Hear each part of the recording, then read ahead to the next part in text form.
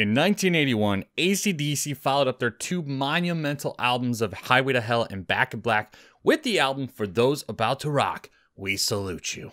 It features some heavy bangers like the title track and Let's Get It Up, but today we're going to turn our attention to a lesser known track from the album called Evil Walks.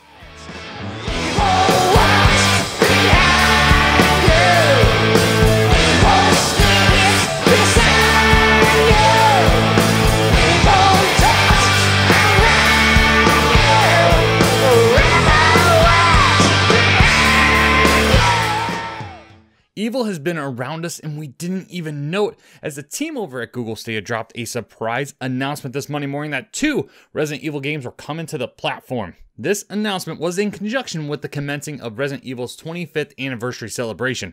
And hidden in between all these announcements, is there a secret third Resident Evil game waiting for us? While we will wait at the very least another 24 hours for the announcement of Stadia's April Pro Games lineup, Google wasted no time getting one of those announcements out early Monday morning.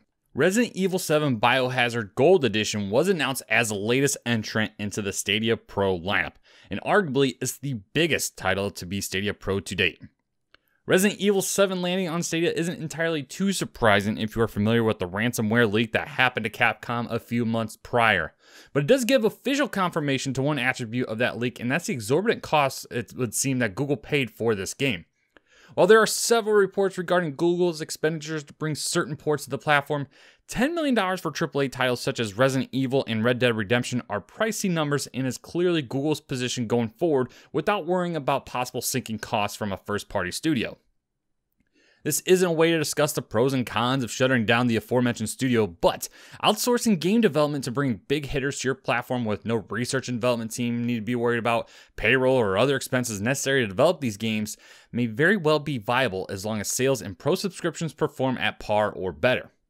Resident Evil 7 is no stranger to being included in a game service subscription, as it is currently a part of Xbox Game Pass and the PlayStation Plus collection to PlayStation 5 owners. However, as far as I'm aware, neither of those are the gold editions of the game, which the Stadia version will feature. It hasn't been revealed what the cost of 7 will be if you don't have a pro subscription, but one would have to imagine it would be in line with other services. Resident Evil 7 will launch alongside Stadia's next big game coming out, Outriders, on April 1st.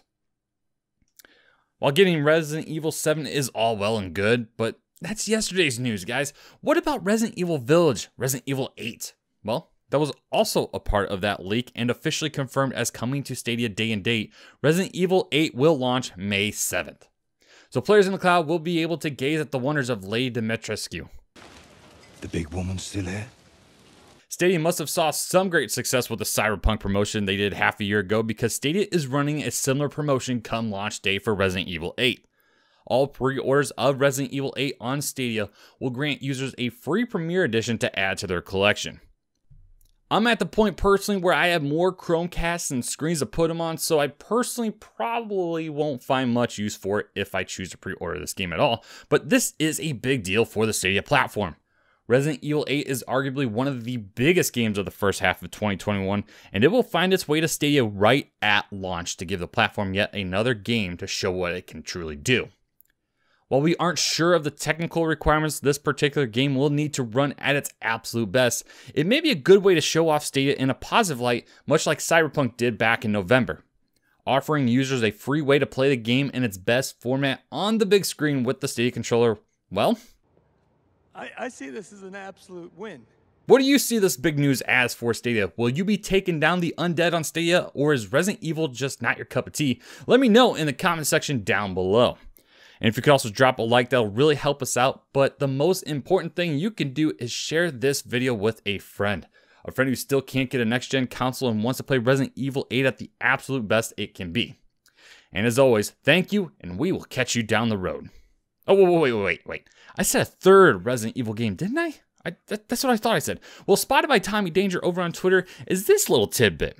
Now, this can be seen in the game description portion of Resident Evil 8 Village on the Stadia store, whether you're looking at the app or the website, and it reads as follows. The operational periods for Resident Evil Reverse will be announced in advance on the official website. This title may become available through other means in the future. Now, While this is mentioning the possibility of the upcoming online-only multiplayer game that is set in the Resident Evil universe, we gotta keep our tinfoil hat on just a little bit because it's possibly just a copy-paste description. It wasn't mentioned within the blog post that I saw, so let's just keep the speculation on for just a moment, but this is, well, quite possible to be coming to the platform. If they're going to be spending all the time and effort of bringing it over to every other platform, this is just the online free game.